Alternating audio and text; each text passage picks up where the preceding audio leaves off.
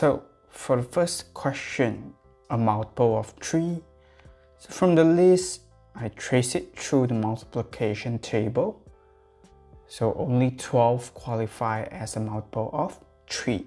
Whereby for cube numbers, okay, out of all these numbers that they listed down, only 8 qualify as a cube numbers because 2 to the power of 3 will be resulting in 8.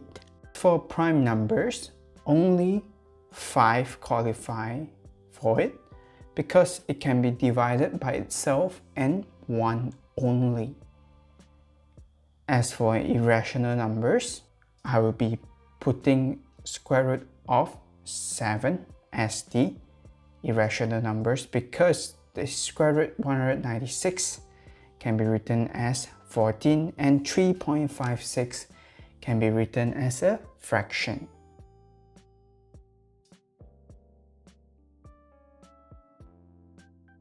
As for part 2, okay, complete the stem and leaf diagram. For the first one over there, 1 you will have 3, 5, 8. 2 you will have 1, 4, 6, 8. 3 you will have 6, 8, 8. And 4 you have 5 and 8. So the tricky thing about this question is that you cannot include the comma, as well as there's 238 there, hence you are required to put 2 8s over at the stem and leaf diagram. Finding the median numbers of swimmers. So I trace it to the center. We'll be focusing at 26 and 28. So I add them both up, divide by 2, then you will get the results as 27.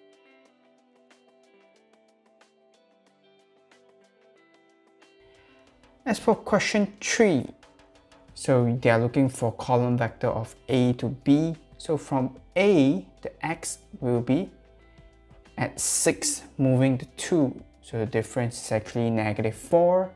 And for the Y part, it will be 4 to 7. So the difference will be 3.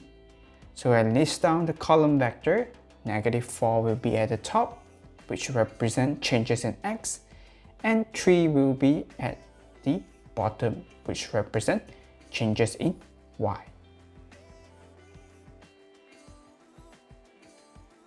Question 4. Find the interior angles of a regular polygon with 24 sides. So I just take 180 bracket and -2. So this is for us to find the total interior angle. However, they only want the interior angle of it instead of total. So I divided it with n. So substitute 24 into n's position. Then you will get the results as 165.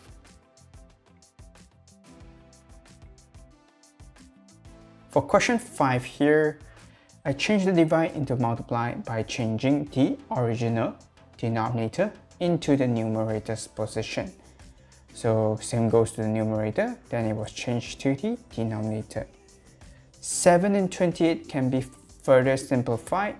So you get 15 times 1 over 4 times 4, which is 15 over 16. As for question 6, find the mean marks. I took the frequency multiplied by its respective marks, then divide it with 40. So through this, you get the mean marks of 7.2. As for question 7, calculate the area of this right angle triangle. So base times height times half, you get your results as 45.9. As for part B, calculating the perimeters. Aside from calculating the hypotenuse, remember to add back the original base and height in order to satisfy the question of identifying the perimeters. So I use the Pythagoras theorem.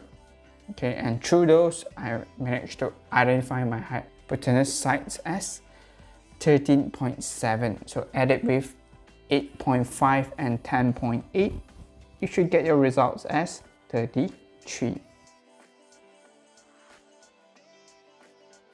Moving on to question 8. Okay, I simply key in this entire 2.3 times 10 to the power of -3 plus bracket 6.8 times 10 to the power of -4 into my calculator, and I get the results as 2.98 times 10 to the power of -3. As for 9a, factorizing this, I extracted 3 and x from both of the variables there and gotten x minus 4y as the results in the brackets. As for part B, expand and simplify this. Okay, remember to multiply them correctly and you should get the results as m squared minus m minus 6.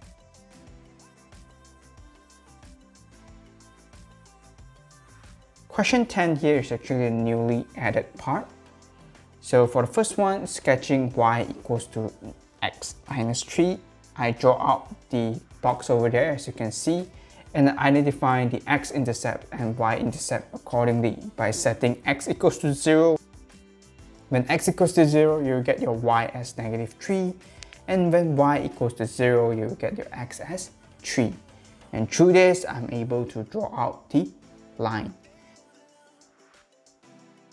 As for part B, it is y equals to 1 over x. So immediately you should know that x couldn't be 0, because when it's 0, then you have no results at all.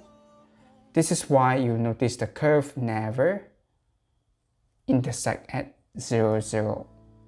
So I listed down a couple of examples there. Okay, I set my x equals to 1, then I got my y as 1 as well. When my numbers increase, the y getting lesser and lesser. So through this, I know that it will be as shown as above.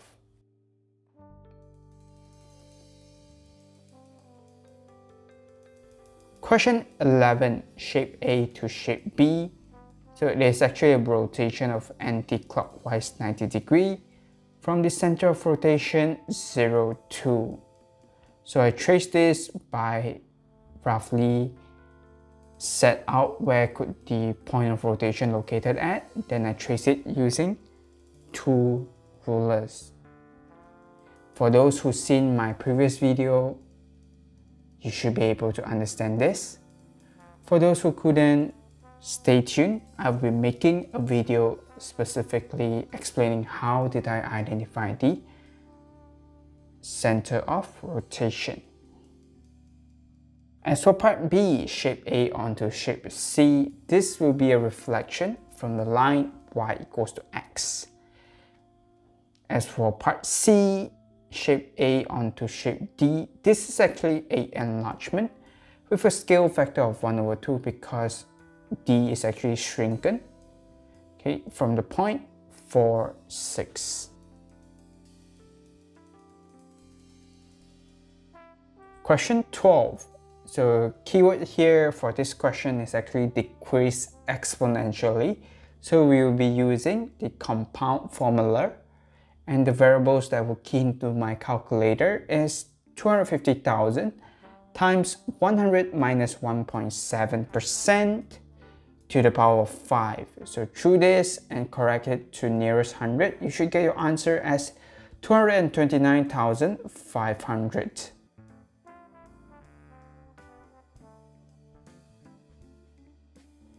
Question 13. Write the recurring decimal 0.26 as a fraction. You must show all your workings. So x equals to 0.26666 until infinity. So I set out a 10x equals to 2.666 and find their difference here. 9x will get your results of 2.4 and x will be 2.4 divided by 9. So your final answer for this will be 4 over 15.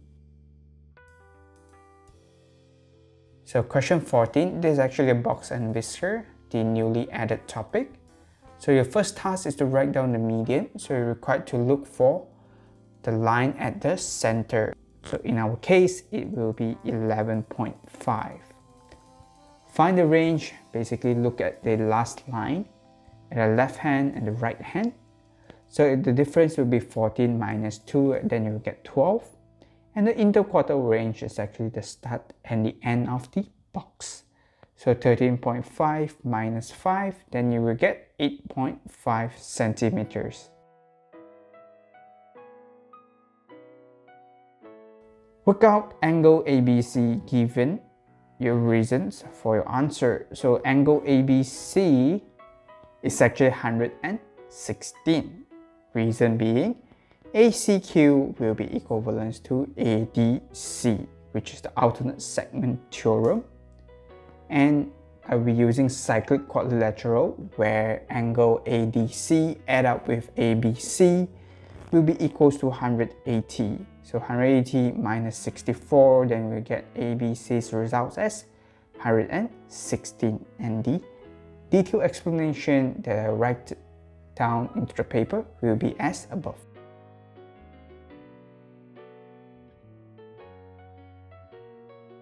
Question 16. So this is a simultaneous equation. So I couldn't explain much.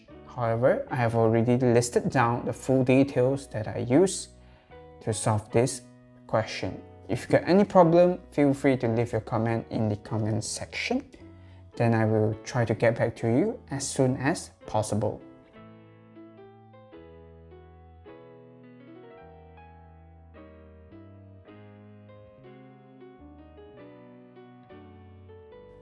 But question 17, so they've given you the coordinates of A and B, and they ask you to find the equation of the line perpendicular to AB. And they gave you a very important information, which is it will pass through point A. So my first thing to do is to identify my original gradient line. Okay, through 3, 5, and 1, negative 7, I run the gradient calculation and I gotten it as 6.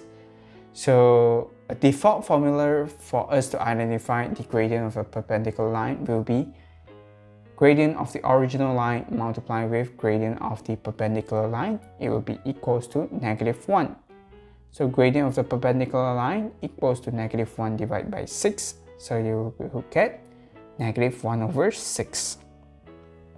So y equals to negative 1 over 6x plus c, and uses the information that goes by passes through point A. So substitute 3 and 5 into x and y's position. You will get your c as 11 over 2. So y equals to negative 1 over 6x plus 11 over 2.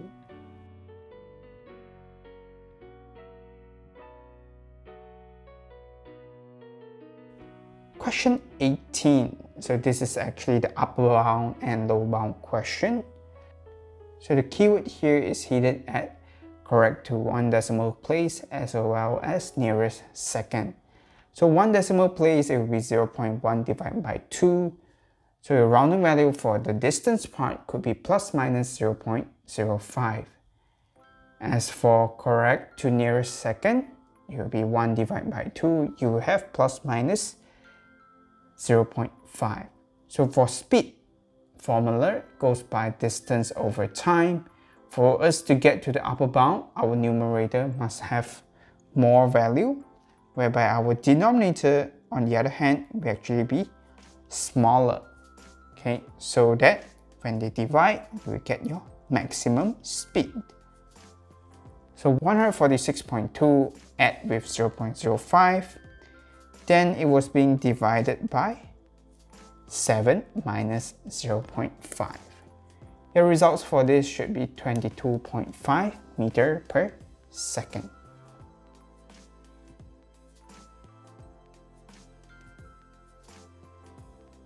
Question 19a, this is also the newly added topic, is to ask you to sketch out the basic cosine graph. So nothing much, you can actually memorize this, and this is roughly how it should look like. So the lowest point will be at 180, touches at -1, and the highest point we have 2 here, which is when it's 0, and 360 degrees.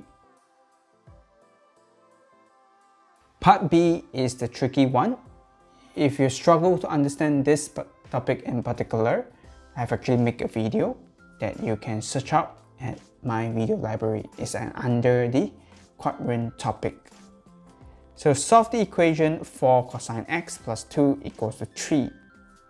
So I rearranged everything and I gotten cosine x equals to 1 over 4. So this 1 over 4 is telling us that cosine must be in positive. So we will have results in the first and the fourth quadrant.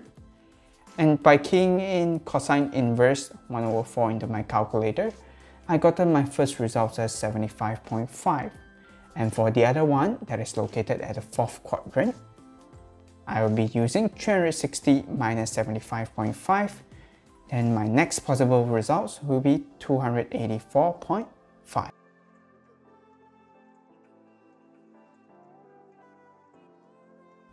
As for question 20, you can actually expand the x plus b bracket square, where you will get x squared plus 2xb plus b squared.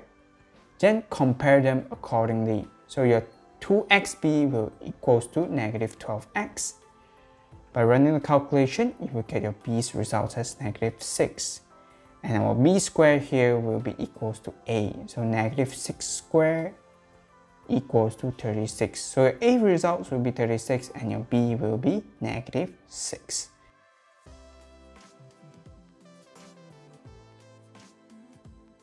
Question 21 here is also a tricky one, where they change up the way how they usually ask you the vector question. So as you can see, the syllabus has changed and they ask more structured question. They assess you on your understanding instead of the usual question only. So write down two statements about the relationship between the point x, y, and z. So the first thing that I noticed was zy is actually twice the value of xy, which indirectly hinting us that x is actually the midpoint of xy. The other thing that after you solve enough past here, you should notice that x, y, z is actually on a straight line because of the collinear concept. So to prove this, I actually drawn the x, y, z's possible position, okay, for your own illustration. So 2xy equals to 2 bracket 3a plus b.